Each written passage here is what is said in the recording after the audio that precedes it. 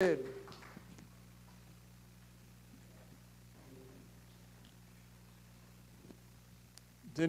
I didn't open it with my teeth this time. Yeah. Your teeth are not a tool. I was told that many times this week. Welcome to 1-2 Church. I'm Pastor Matt. We are in a sermon series called The Process of Pain. If you're new here, am I a little hot? That came off wrong. Frankie, don't give me eye contact when I say that. But this was the first year that I felt God gave a word for the church in general. God has given me a word each year that I tend to live by. Intentional has been my word that's transferred for 4 years. This year, I felt God giving us a word, and that's healing. And I didn't realize that God would put us in situations right away that we would need healing from. So I love how God works. That's my only response. This process of pain, part 4. Today I want to talk about cycles of pain. Doing something that you know isn't healthy, it isn't beneficial, but you keep doing it over and over and over again. Without raising your hand, I can guarantee that most people in this room know what I'm talking about. And if you don't know what I'm talking about, of doing something over and over and over and over again and looking in the mirror and saying, I hate this about myself. Why do I keep doing this? If you have never experienced that, you're a robot. Welcome here. For the rest of us, I'm going to speak to you. But this process of doing something over and over and over again, hoping you'll mature out of it, hoping you'll change, waking up the next morning and realizing I just did that over and over again. And I'm going to share one thing with you. I'm not going to share everything about me, but one thing that I struggle with, and I hope that when I share it, I hope someone else struggles with the same thing, because then I'll feel better about myself, okay? So let me know afterwards if you struggle with the same thing. But Luke 23. Now I'm going to clarify as we get to this verse. I'm very particular about what translation that I use. I make sure that the translation that I use lines up with ancient history, ancient writings. People ask me all the time, hey, what's the best translation to read? And the one you read, the one you open. If you're in it, read it. So I use Passion and Message sparingly, because there is some liberties taken, storytelling. Sometimes the verses don't line up with what I need, but I want this for a purpose, and it'll make sense at the end. It says, the guards led away 2 criminals with Jesus to execute all 3 at the same time. When they came to the place that is known as the Skull, the guards crucified Jesus, nailing him on the center cross between the 2 criminals. While they were nailing Jesus to the cross, he prayed over and over, Father, forgive them, for they don't know what they're doing. The soldiers, after they crucified him, gambled over his clothing. So I'm going to talk today over the subject of over and over. And I want you to know that most of you know the end of this story, right? One thief on one side mocks Jesus all the way to the end. The other one looks at him and says, will you remember me in paradise? Essentially revealing, it was revealed in his heart, that is God, this is wrong, I'm regretful, I'm remorseful, could you remember me? But this is the spot, this This over and over cycles. One mocks, one receives. But I want to talk about the cycles of pain, because wherever you are, there can be a cycle in your life that you can't break, where you keep doing it over and over. It could be considered a habit, where you don't like it. It causes you pain. It causes you to maybe despise parts of yourself. And maybe it's a secret. Maybe it's obvious. And maybe it's a secret that you think, but it's obvious to other people around you that this is happening. So that's what we're speaking on. But have you ever been caught in a cycle of doing something over and over and over, and you can't seem to break it? Now, I haven't always been this way, but I've been called an optimist. I've been called a faith guy. I've been called a Jesus guy. I've been called a person that's kind of a glass half full. But I want to go on record today that I believe in a God that is so real, so loving, so big, so personally involved in your life. I have to believe that in the next few minutes, that this cycle, that when I said the habit that you're going over and over, I know that there's some people in here that immediately went to, yep, God just put something on my heart of something I keep doing over and over, and I can't seem to break it. But I believe in a God that is so, so big that in the next few minutes, you can begin to break this in your life. That's where I'm going. That's what I'm hoping for. I'm going to shoot for the best because I believe God can do anything. So why can't we believe that focusing on this God, that the cycle can begin to break in your life? So can we start there? Let's talk about a God that is so big that this cycle that you think you're stuck in can begin to maybe chip away at that cycle. Let's pray. Father, we love you. Thank you for the words that you will give me. Shut my mouth to anything that is not of you. And as we move forward, Lord, I pray that anything that we keep doing over and over that doesn't glorify you, that today is the day that you are so big, so powerful, that we can gain hope from freedom with it. In Jesus' name, amen. So something I've struggled with in life. This cycle that I couldn't seem to break. And I can be honest with you, I'm getting better at it. And you may, when I say this, you may be like, that's not the person I know, but that's the person my wife knows. That's the person my daughter knows. The thing that I struggle with, and the cycle, and it manifests itself, the thing that I struggle with is anger. Anger. Now,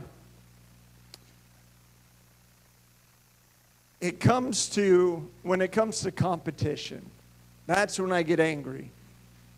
When I'm playing card games or fast track with my friends and I lose, that night, ruined for me. Anger just bubbling up of if I just would have made one more move, I could have won that game. Now, we canceled NFL ticket this year. Why? Because every time the Seahawks lost, the Sunday was ruined. It was, and they lost a lot. So I said, I'm going to cancel it because I want to break this cycle of being angry over and over and over again. But there is one instance in my life where I realized I can't continue going down this path, so I'm going to step away from something that caused me anger. And that was coaching. I was a coach for a long time for basketball. Now, if you know me, and you've seen me in that situation, I know there's some people watching online, they have. I believe that there should be two perfect people in my life. One is Jesus, and the second are referees. That's it. That's two people that need to be perfect in my life. And when they make a mistake, I have to let them know. And so while I was coaching, I would let them know every single mistake. And that started from junior high to high school getting technicals, thrown out of games, to coaching, to all of a sudden becoming a pastor and then coaching, and then people sitting next to my wife and they're like, "Isn't that the pastor?" And she's like, "I have no idea who that is. He might be an atheist. He's probably an atheist. I don't think he believes. I'm not sure." One game in California, I'm coaching 5th graders. And I have them in this huddle. And I don't get angry at my players, which is weird. I don't get mad at them. I get mad at the guys in stripes. And I'm in the huddle, and we're on the court in this huddle, and all of a sudden, my 7-year-old daughter walks in the middle of the huddle, in the middle of a game. Taller players, I'm up there. She's just so little. She looks up at me, and I look down, and she said, "Hey, Dad, Mom wants me to know that if you don't stop, she's leaving."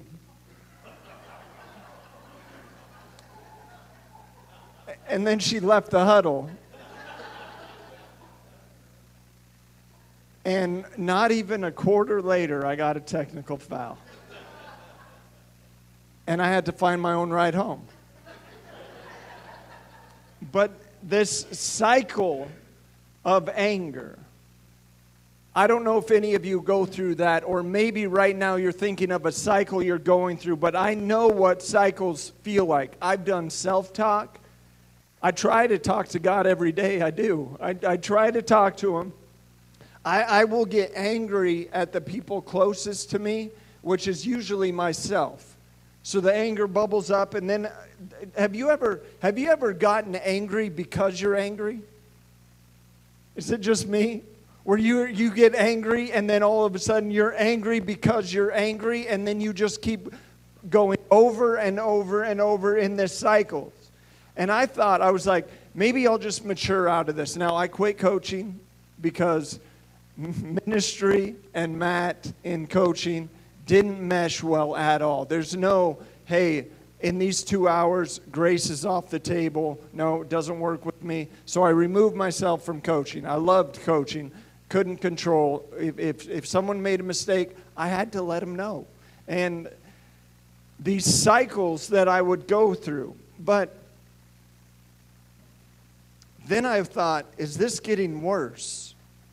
And this cycle that maybe you're thinking about right now, maybe you're in that spot of, is this getting worse? It can be something as like internal thoughts that you can't break about yourself. It could be something that you eat. It could be a bottle that you drink. It could be something that you say. It could be something that you do. So many layers to this cycle, and we keep doing it over and over and over.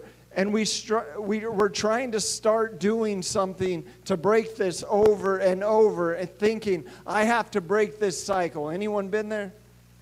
I've been there.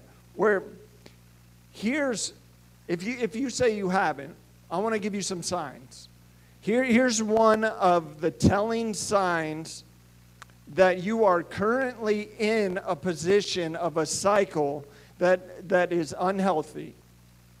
Maybe go as far as sin. Now the Bible talks about sin. It's missing the mark, not set by religious leaders, not set by ancient leaders, but a mark set by God. The telling sign that you are in a cycle that you can't break, where it's over and over, a telling sign is you go fault finding. It's the classic human condition, and it's called projecting. You project on others. I don't like what I'm doing. I don't like parts of me. I don't like what's eating away at me. It's frustrating. I don't like it. So I'm going to go find people with sin.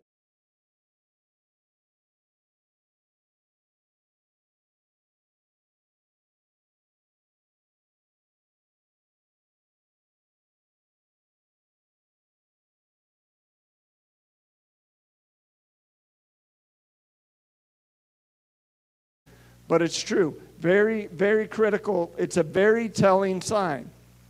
Now, I'm not saying that we're critical always because we're in a cycle we can't break.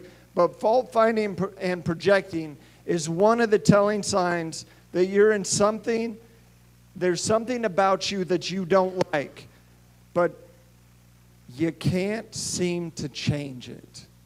Over and over. This over and over occurrence. Now, let's choose gossip.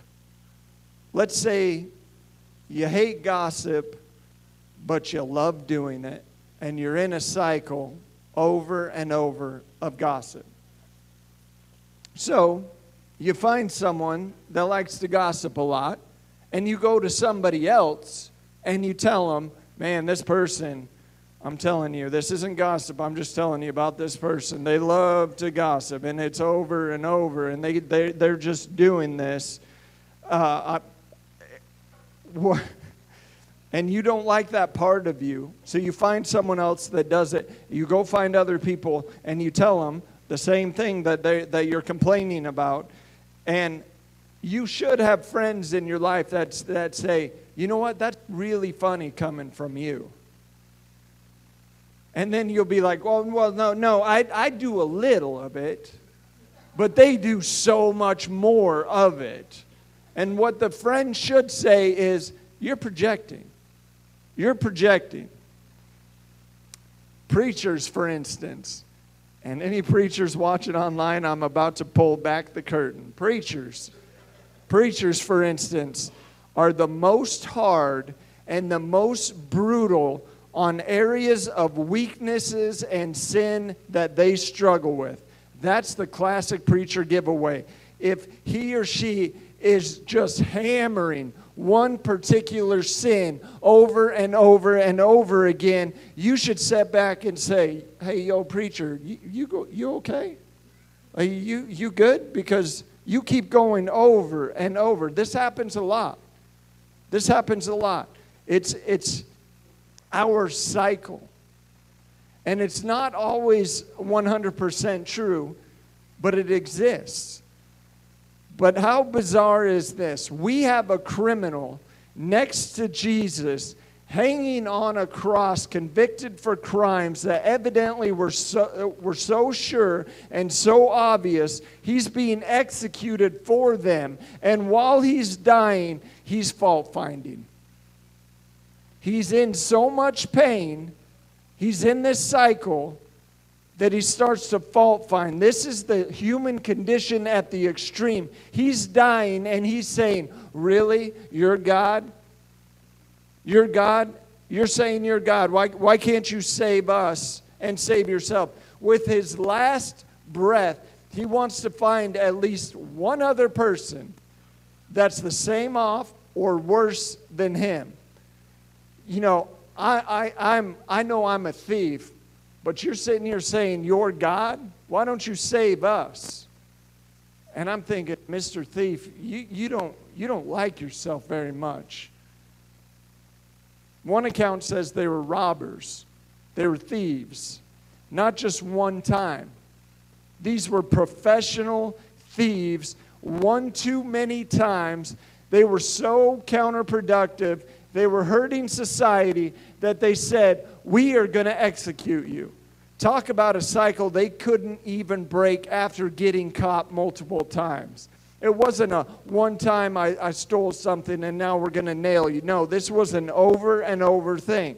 Now they're getting their just reward, and he starts to project on the person next to him. What's interesting in Matthew, let's look at Matthew. Matthew and Mark, Luke, John, the synoptic gospels. Here's what Matthew says. In the same way, the chief priests, the teachers of the law, and the elders mocked him. He saved others, they said, but he can't save himself. He's the King of Israel. Let him come now from the cross, and we will believe in him. He trusts in God. Let God rescue him now if he wants him. For he said, I am the Son of God. Do you see this last verse? In the same way, the rebels, plural, who were crucified with him, also heaped insults on him. Now let's look at Mark. Mark says, in the same way, the chief priests and the teachers of the law mocked him among themselves. He saved others, they said, but he can't save himself. Let this Messiah, the King of Israel, come down now from the cross that we may see and believe. Those crucified with him also heaped insults on him. This blew me away because as I was taught at a young age, there were two thieves, one believed, one didn't.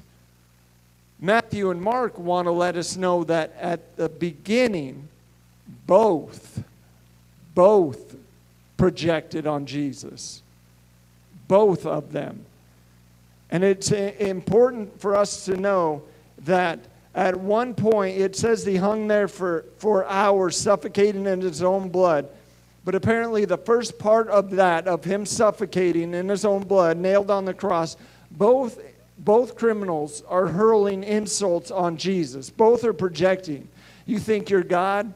Why don't you save yourself? All in all of their pain, that was doing something for them. Now that's what we have to own here. Our projecting, our fault finding does something for us. Let's be open and honest. It does something for us. But it is as cheap as can be. We've talked about this before. Cheap connections where you have to do it over and over again to get the satisfaction that it brought the first time. But it is cheap, and it is a vapor, and it escapes. So you have to keep doing it over and over again. They can't break it. So we project. We find fault in other people. The pain gets worse, so the projection gets worse, and it gets deeper and darker. And all of a sudden, we end up in what they call rock bottom, and we can't keep friends. And now I don't really like the person that I see in the mirror, and I can't break this cycle. And it gets real. It gets so real that you can be getting executed for crimes on society and still, with your last breath, project on the man that is innocent. Now, this isn't a contradiction. Matthew and Mark aren't contradicting Luke. They're adding to it. They're showing their point of view from this. It's telling us that at one time, both criminals. Am I the only one that thought it was just one criminal? And then I read this and I'm like, so both were projecting, both were fault finding, and my favorite part is Jesus said nothing. He just hung there. And it just wasn't one insult. It says they were hurling insults, plural. Jesus, true to form, only thing they would have heard him say was, Father, forgive them. They know not what they're doing. Now Dr. Luke comes along, and let's go to Luke. We'll go to a different version, and I want to read this whole story to you. There was a written notice above him which read, "This is the King of the Jews." One of the criminals who hung there hurled insults at him. "Aren't you the Messiah? Save yourself and us." But the other criminal rebuked him. Okay, hold on a second. There's a change. The other criminal rebuked him. "Don't you fear God? Since you are under the same sentence, we are punished justly, for we are getting what our deeds deserve, but this man has done nothing wrong." Is there more to that? There we go. Then he said, "Jesus, remember me when you come into your kingdom." Jesus answered him, "Truly I tell you, today you will be with me in paradise." So I love Dr. Luke because he goes into this more detailed account and wants us to know that at one point, one of the criminals changed. And I'm thinking, what? Completely changed. Now that gets me interested. These guys are in cycles so bad that they have to be removed from the earth. And you mean to tell me that at that time, at one of those, at one moment, one of those criminals changed his tune.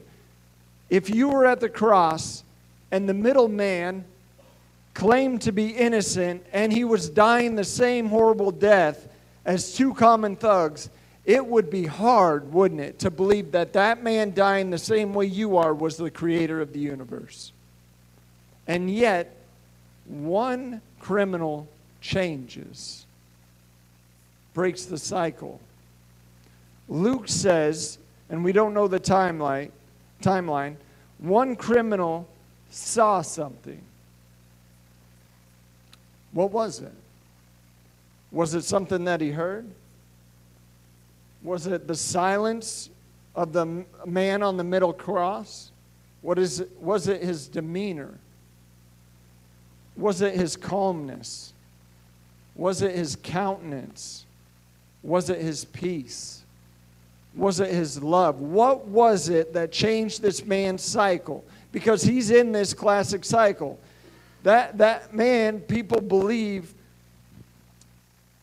we believe that cycles can't be broken, that we can just suppress them and try to stop them. And it's like trying to hold a beach ball underwater. It doesn't work for very long. So we try to do everything we can, and we do the best we can, and we blame family history, and we say it is what it is. Just hold it down.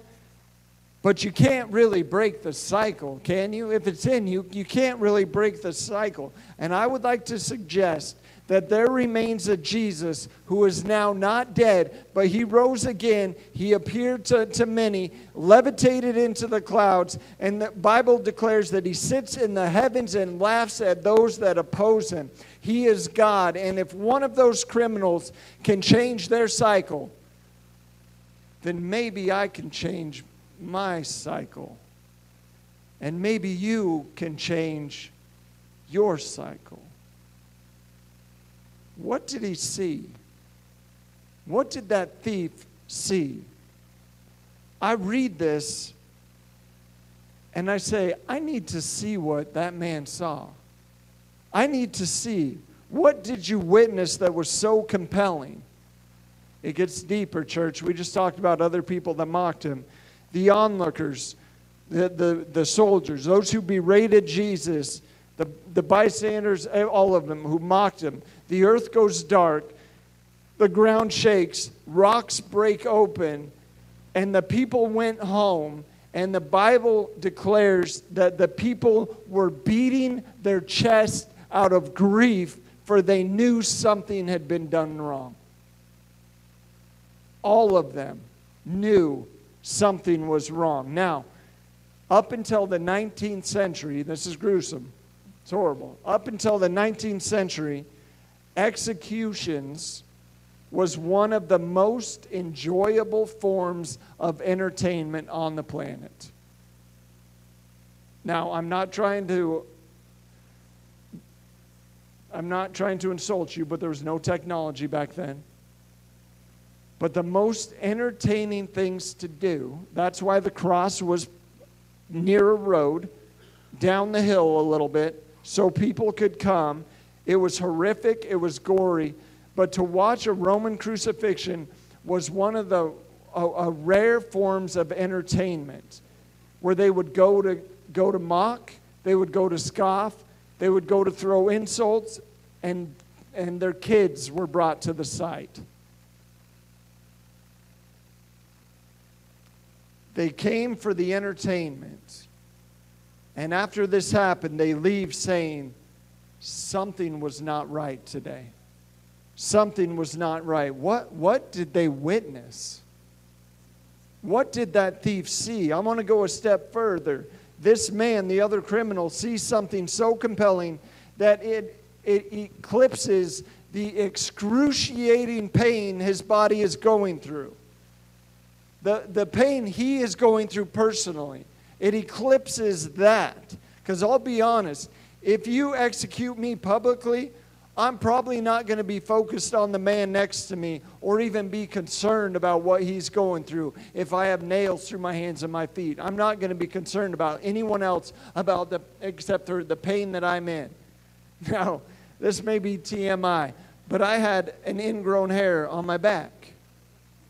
And Crystal, I don't know why she gets pleasure out of this. She's like, ooh, let me take care of that. I love doing that. Now, there's people that love doing that. I find it horrible, and I find it gross and painful, and I don't know why you would want to do this. But she tried, and I yelled out in pain, and she said, Matt, stop. You really, are you kidding me?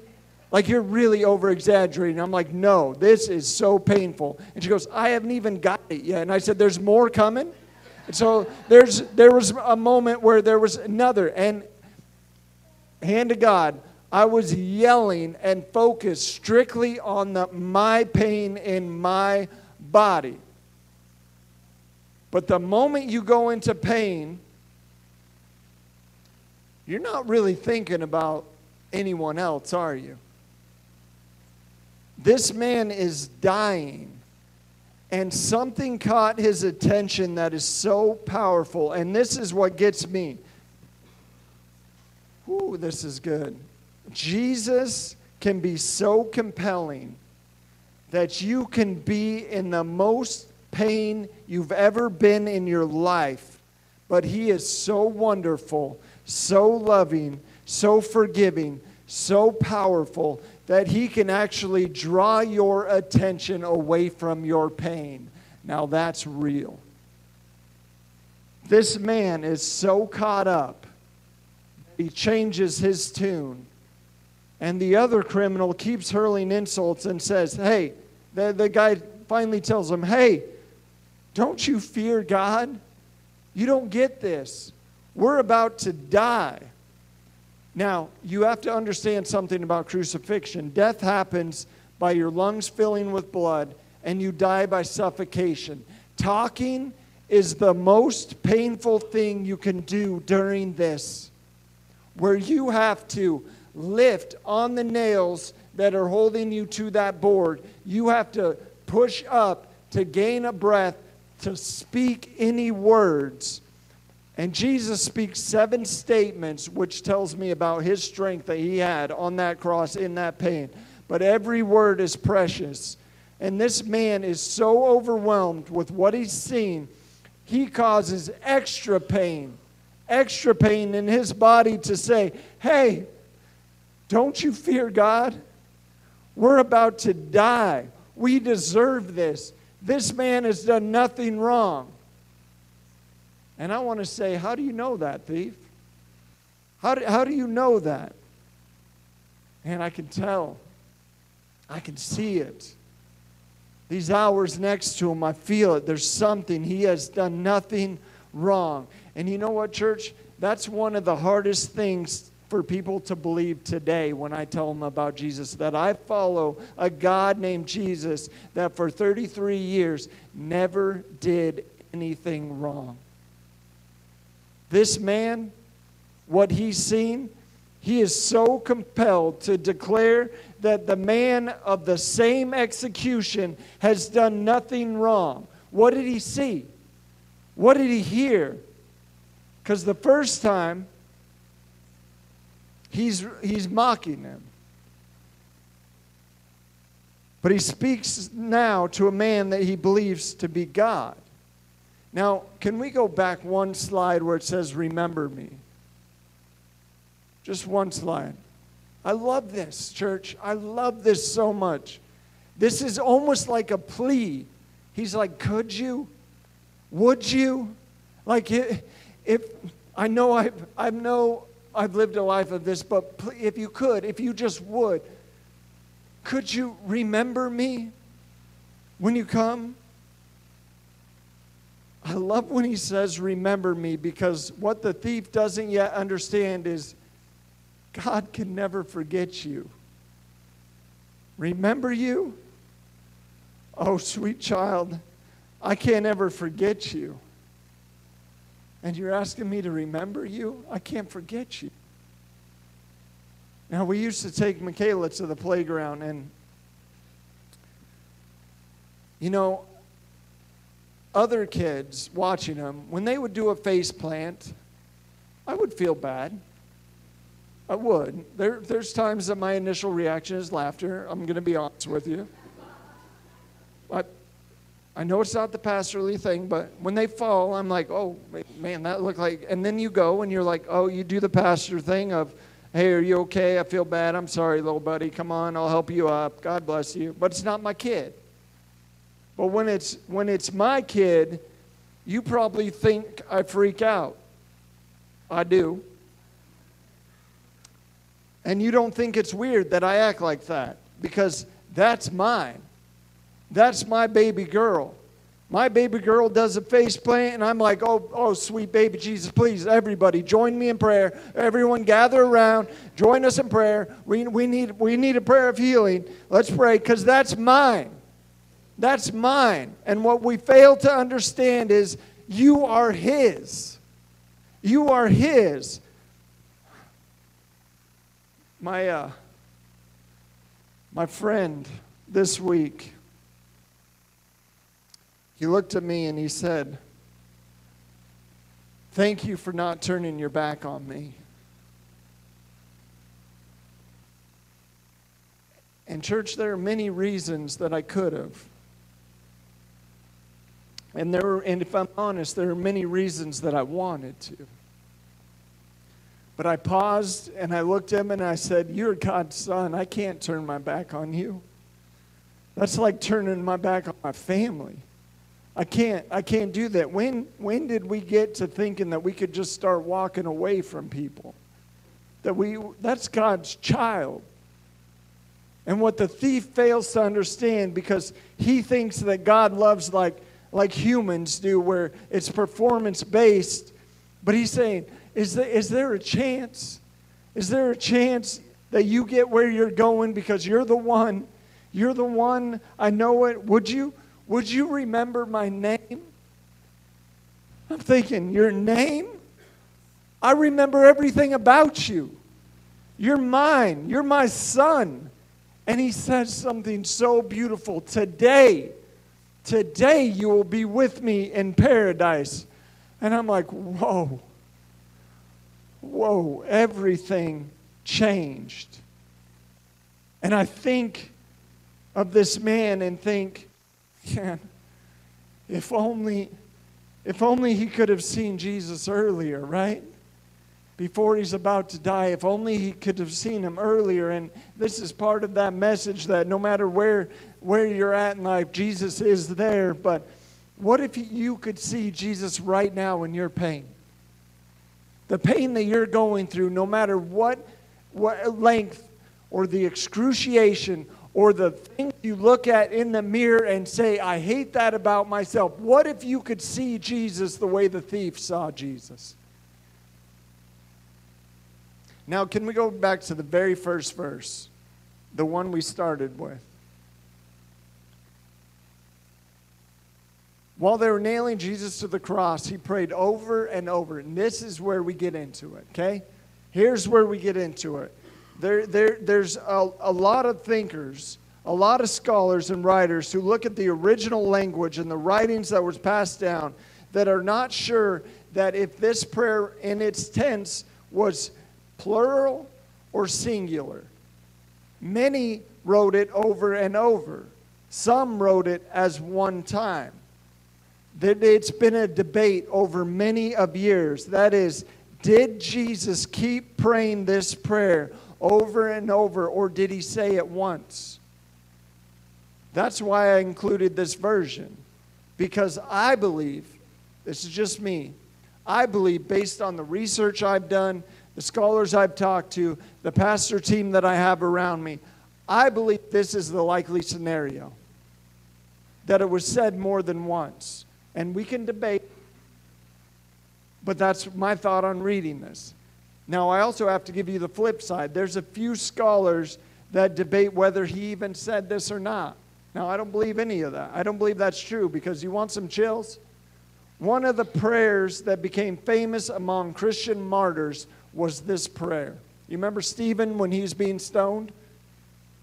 Father, forgive them. Forgive them.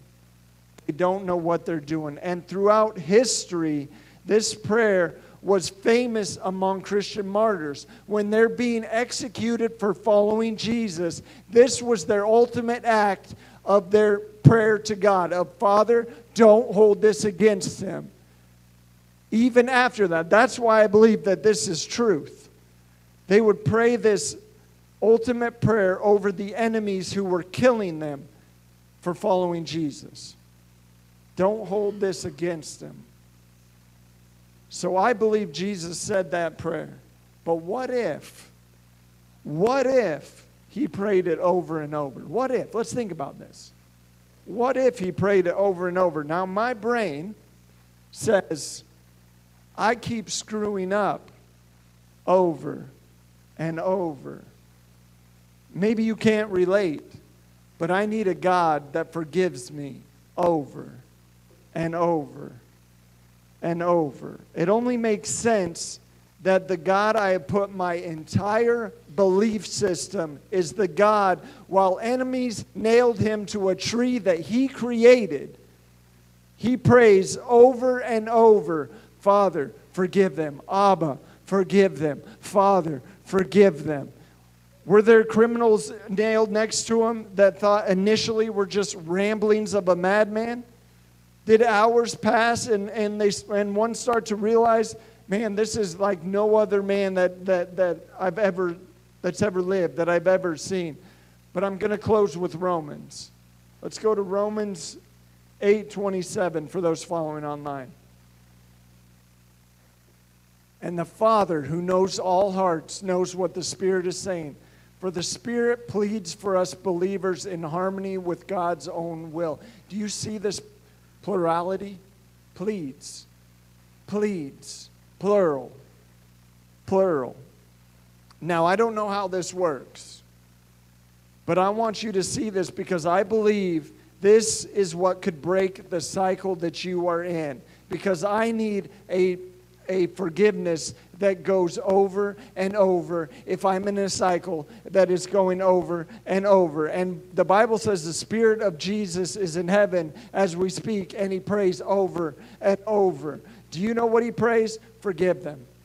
Forgive them. The Father says, I will. The Son says, it's finished. And the Spirit says, I will continue to pray for you, walk with you. Forgive them. Forgive them. And it's never stopped, over and over and over. And you may say to me, Matt, there's this person in my life, he'll never break the cycle. They'll never break the cycle. They have to hate it. They have to hate their cycle in order for it to be broken. And I'm afraid we've moved from hating our error, hating our sin, hating our wrong, hating our cycle, and we've turned it into hating ourselves. And we are starting to project it, and we start to hate other people, and it's not helping. But what if the Bible was true? What if this was true? What if it was the goodness and long-suffering of God that broke the cycle in our life? Was it, I want to ask you this question. Was it a condemning God that broke the cycle of this professional crook that was being executed? Was Jesus up on the cross looking at the thief saying, you must hate your sin, you must turn, you're wrong, you're bad, this isn't good? Was that the words from the cross? Or was he praying over and over and then silently not defending himself, taking upon himself the insults while he took upon the sins of all of humanity and those who insulted him? Was it not love that seemed to ooze out of the pores of his body? Was the thief converted by what he witnessed?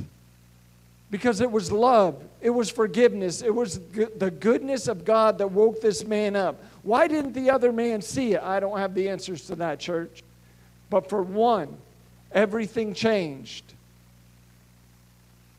And I wonder if we can start to talk directly to God every day, where we can see this Jesus.